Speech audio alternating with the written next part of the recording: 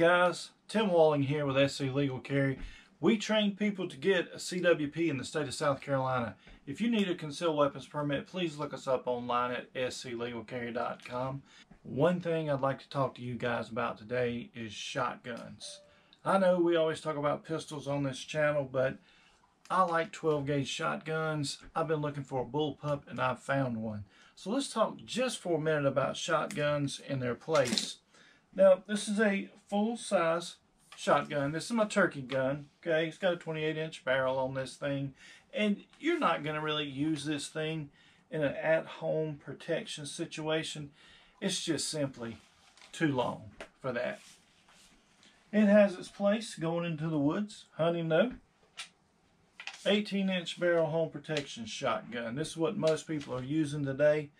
And we're not running anything really on this thing. We just got some fiber sights on the front of this gun here. But if you look at the gun, if you're using the firearm in the house, right? And here is my pistol. So now if I've got my pistol in my hand and I'm holding it like I'm going to fire it, and I've got the shotgun out, look, they're almost the same length. Not much difference in the length there. But I got something even better. So this small guy here is the Mossberg. This is a 590. It's a 410, and this is an amazing home defense firearm. Easy to control, easy to move around the house with, very lightweight, small, controllable. And I got this for my wife to use at the house. Now we do have slugs inside this thing, and I would have to admit this thing would be devastating if you broke into a home and you were staring down the barrel of this. So we are running a laser on this firearm. The control's right here for to hit the button on it. But I've got something for me. Let me show that to you. This is what I just picked up. So this is a GForce, the GFZ model. They got several different models of these. This is a Turkish gun, and GForce Arms is out of Nevada. GForce Arms is not making these firearms. They're ordering them from overseas, bringing them over here, and then they're marketing these firearms to sell them. Now, this is exactly how the gun comes. This gun weighs 5 pounds, 5.5 pounds, so it is fairly heavy, but this is an amazing home defense gun. And let's talk about what comes with it. So you've got a really nice buttstock on here, really rubbery, squishy, going to be soft. You got a cheek rest that comes on it here, so you can raise it up, down, up and down, different positions on it here. Your magazine release is here, and you've got place for your sling. Your sling mount goes here and here. Now I am going to run a sling on this gun. I do like to have the firearm attached to me so you can't take it away from me or pull it away from me at all. You can't take it away and shoot me with it, right? The charging handle. Charging handle is here on the firearm so that you can grip it and charge it. Now with the sling here, you would be, if you came this way, you're going to bust your knuckle right here on that sling. So you've got to come this way if you're slinging the gun from this side. I'm going to sling it over here. This charging handle will move from this side of the firearm to this side. It's pinned in. You can pull it out and switch it. I'm not going to do that. It does come with flip-up sights on the gun. I'm not a big fan of these on firearms, and to actually use these, you're going to have to take this off because you have to get way down here on the gun to be able to get to them. Plenty of rails, plenty of room on the sides, the top and the side for furniture on it. Does come with this handguard on it here, which is super nice, so you can come up here and grab it same place every time. Keep your hand from moving forward and getting in front of this barrel. This barrel, this is just a barrel shroud, a cover. It unscrews, slides right off, screws right back on here. It looks really cool on the gun. Is it necessary? I'm not sure. Look inside here. This gun comes choked. So we have got, it came with 2 spare chokes and 1 in it. Now, I'm not sure exactly which one's in it. I'm hoping the medium choke is inside of it. So what your choke is going to do is it's going to squeeze your ammunition in a little tighter, so when it comes out and flies across the room, you can control the pattern that's coming out of the front of the firearm, or the pattern of your ammunition as it flies across the room. Most people think that shotguns, you pull the trigger, it goes boom, and right here The ammunition is going to come out of here. It's going to spread out 6 feet wide. It's going to go all the way across the room and cover the whole room with ammunition and destroy everything in its path as it consumes the room as it flies across it. Doesn't really work that way. You got to pattern your gun. That's why they're giving you these different size chokes, because based on the ammunition you're going to run through the gun, with the gun and the barrel, you got to pattern each each shotgun patterns different. My buddy could have this same gun standing right here. We could each use this box of ammo in the gun, and we may get a little bit of different pattern out of the two guns. So always pattern your gun. We're going to go to the range and do that. Your safety is right here, so you can reach up with your finger. Safety is off. So over here, and it's indicated by red. Remember, red is dead. Red is ready to fire. So you just push it back. So you pull the gun up to use it, pop the safety off, it's ready to go. Really easy to hit that safety and push it off there. Works really well, is in a great location for the firearm. The magazine release for coming back and dumping the magazine out of the gun works out really well. You get 2 magazines with the gun, 2 5-round magazines. So this piece on the back of the gun does go away. Snap caps, dummy rounds, so when you load them up, you can watch the end there. You push it in and it goes right away there. So we push it down, slide it in. Now, we don't want to overload these magazines at first. We want to break this gun in when we go to shoot it. We don't want to set it up for failure. Usually Turkish guns need to be broke in. You need a couple hundred rounds of really buckshot going through it to loosen the guns up. Don't load your magazines up right away, or you're going to have misfeeds and stuff like that. Just don't set yourself up for failure before you go. And you go to insert it, it just slides right in here, snaps right into position. You're going to charge it up. We're not going to reach over with this hand. We're just going to come back, charge it right up. So now we have a dummy round in the chamber there. And after you come up and fire the gun, we take the safety off. So we'll come up and fire the gun. We'll come back, eject the round, and the next round goes right into position there. So remember, use your snap caps to train with your firearm. Become familiar with them, learn how they function and work on your magazine changes, loading them.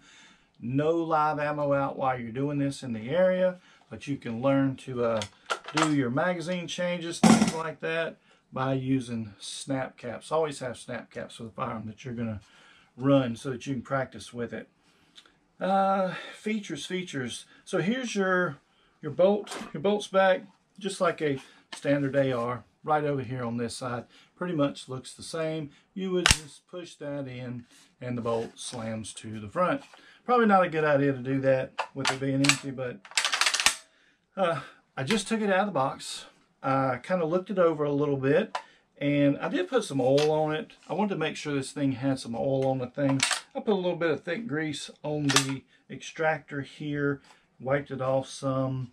We're just going to go out and run it. I want to give it every opportunity to run well for me. Now, let's see. All right, why? Why do I want a bullpup? Okay, inside your home, if I take my pistol and I fire one 9mm round out of this pistol versus grabbing this bullpup and I fire one 12-gauge double-aught buck out of it, it's like getting hit with 15 9mm rounds all at one time with one shot. So that can be really devastating. Also, I like having a sling on it so it's close to my body. And when I come around here to use the firearm, right, let me grab my pistol.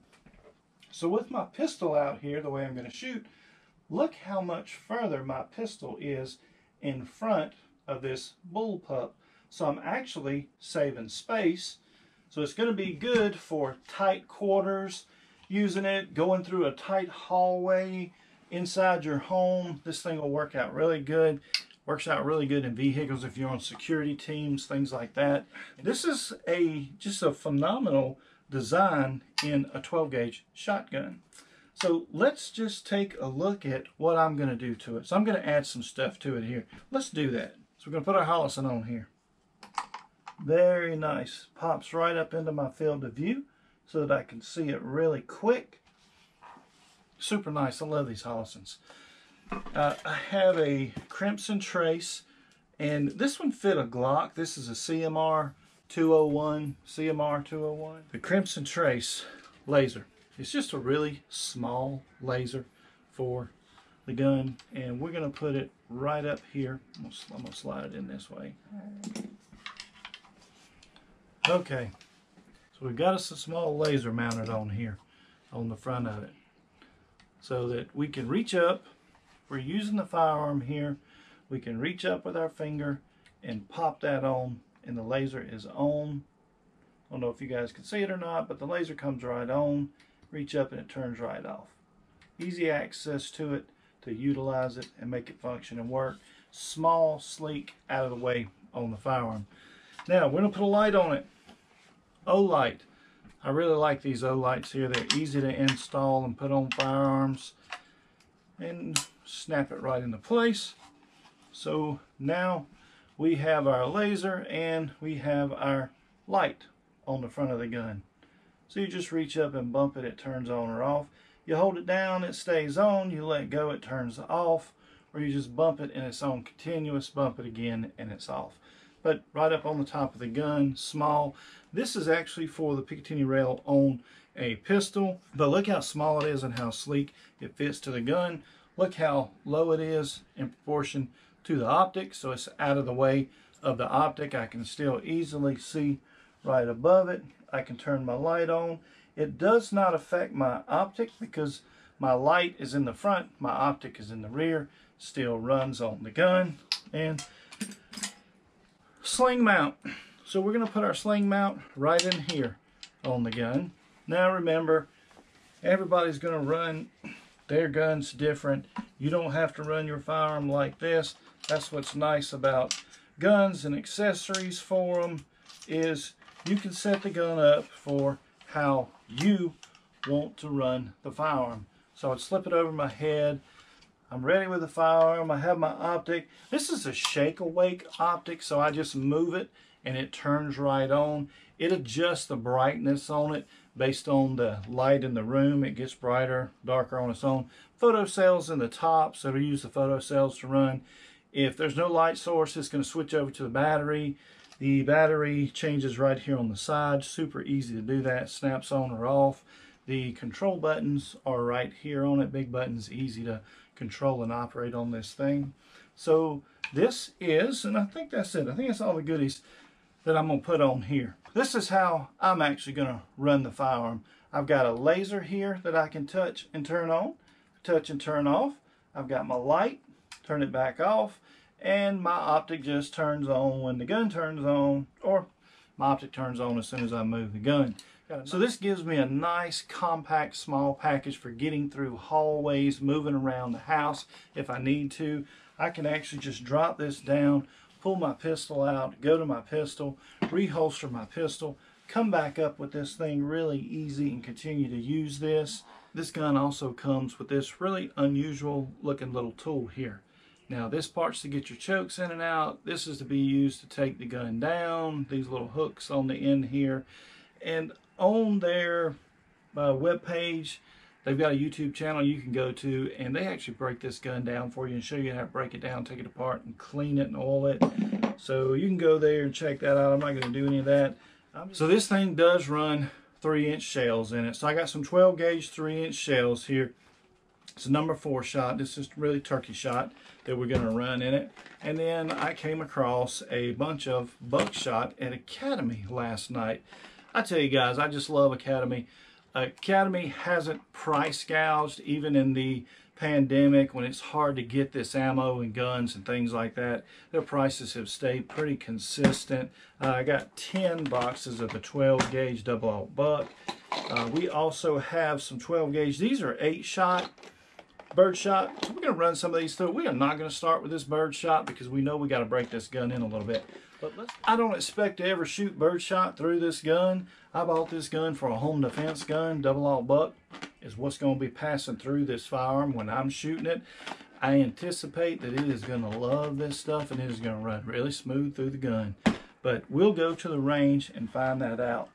Now, a lot of times when you grab guns like this. They're very sharp and rough edges.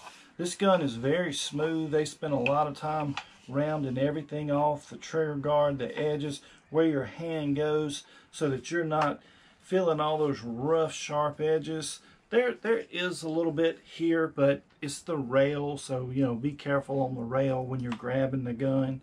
But the front foreguard on the gun that you grab to protect your hand to keep it from going all the way forward is very slick and smooth. It was made for a person to grip and not eat their hands up while they're shooting this gun. The adjustable buttstock here, really nice and smooth so that it goes up against your cheek, and the rubber buttstock is really nice against your shoulder there. So they did a good job with fit and finish on this gun. It looks really nice.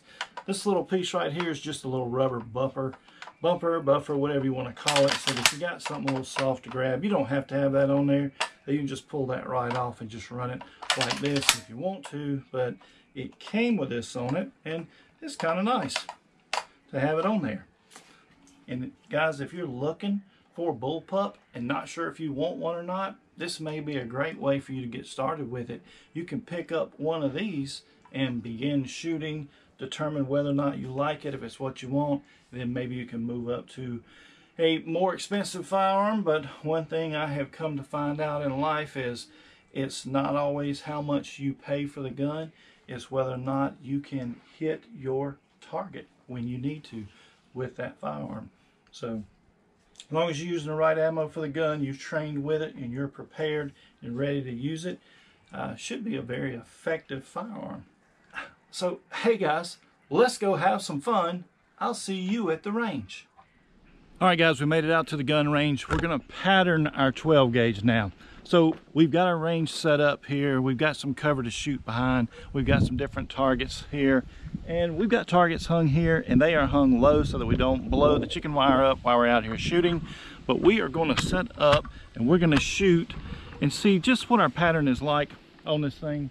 We're gonna do 5 yards, 7 yards, and 12 yards as we do this. So one way to know the distance that you're shooting something is have an idea of how long your vehicle is. That way you can stand at the back of your vehicle and get a reference point so you know how far you are away from your target. And that way, if you're in your home or any place you're at, you can look and say, well, I'm 1 car length away, I'm 2 car lengths away, or 1.5 car lengths away. So you have an idea of the distance you are from your target. So my vehicle's approximately 15 feet long, so that's the way I'm going to envision this, so that I can kind of see how far I'm away from these targets as we do this. So let me grab the bullpup and let's get started. Guys, remember, always practice gun safety while you're at the range. The bolt is to the rear. My chamber is clear, no magazine in the firearm. Downrange is here. We do not have a closed range today. We will keep the firearm pointed in this direction. So let's never sweep our hands in front of the muzzle of this firearm. We don't want our fingers or hands up there, right? So we're gonna pattern the gun and just see how tight a pattern we get when we actually shoot it. The burn shot. So let's see how it does with this double-aught buck in here. Man, that's got some kick to it. All right, let's put our gun on safe. The gun is on safe. And let's just, I'm gonna let you guys take a quick peek at it. 25 feet, double-aught buck. Let's just stroll down here. So let you guys see the pattern. We were shooting at the red. A pretty decent pattern for 25 feet, wasn't it? Let's shoot it one more time. And this time we are approximately 15 feet away from our target. This is approximately the maximum length that you should be in your home when you're shooting this. So let's get our safety off and let's try to fire a shot here. Our safety is back on. And I'll let you guys get a quick peek at that pattern. So double-aught buck at about 12 to 15 feet away from the actual target. Nice tight little pattern there coming off of it. Okay, let's try one about 30 feet away from the target. See how we do here. So here's your pattern at 30 feet from the target, double-aught buck. Nice little spread there, looks like about 10 inches wide. All right, be honest with you guys, this gun's running really good. GForce, I'm not sure exactly who's making it out of Turkey, but GForce is selling this gun. We've got cover set up so we can use cover here. Now, look how close I can get to this cover. I can reach out and actually touch it, and I can still have the firearm. I have plenty of space here to still maneuver and get around. That's what's so nice about these Bullpups, is they allow you to keep a good safe distance behind cover so that you're barricaded, yet you can lean out and acquire your target. So I got 2 targets down there. I'm about 15-18 feet away with those targets. I've got them fairly close together. And what we're gonna do is we're gonna come out from behind cover and we're gonna put 4 shots on the bad guy with the good guy standing right next to him. Try to make sure we don't get any shots on the good guy. Then we're gonna move over to this side and we got the same scenario set up, good guy, bad guy. We got them side by side and we wanna try to get 4 shots off on the bad guy without hitting the good guy here, okay? So remember, we don't wanna set this gun up for failure, but so far this gun has run excellent. So from where I'm standing, this thing is extracting the casing and throwing it about 15 to 18 feet away from me. And there we go. We are loaded up and we'll take position and we're gonna do 4 shots and 4 shots. We're not overloading this magazine. It holds 5, but we're gonna run 4 till we get it broke in good here.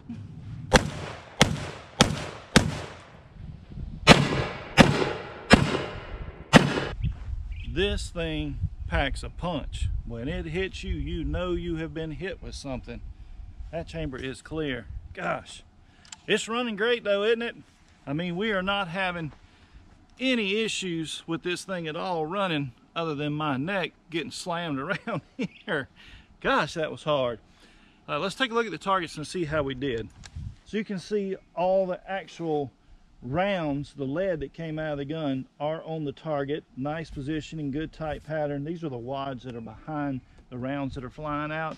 And you can see our good guy is uninjured and unharmed here to the side. So let's take a look at the other side. All right, first 2 targets that we shot at, this was the bad guy. You can see all the shots stayed here nice and tight. The waddings came through, nothing on our target. This was an old target that we were using here. It's already had some holes in it, but we stayed on our target, slowed it back up, and let's just blast away a little bit more.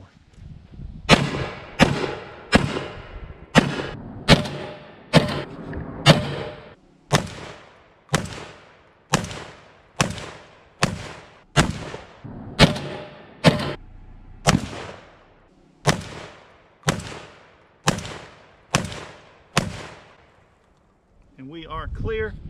Our safety is on. Man, this thing is running nice, and it is tossing those casings way away from me. It is just destroying that target down there. Still staying on the bad guy. You guys can see that target. Firearms really accurate, running really good. Looks like it's going to do everything that I want it to do. I think they've done an excellent job with this firearm. And remember, folks, be a responsible adult. Don't push your responsibility as an adult off onto a child. Buy gun locks and gun safes.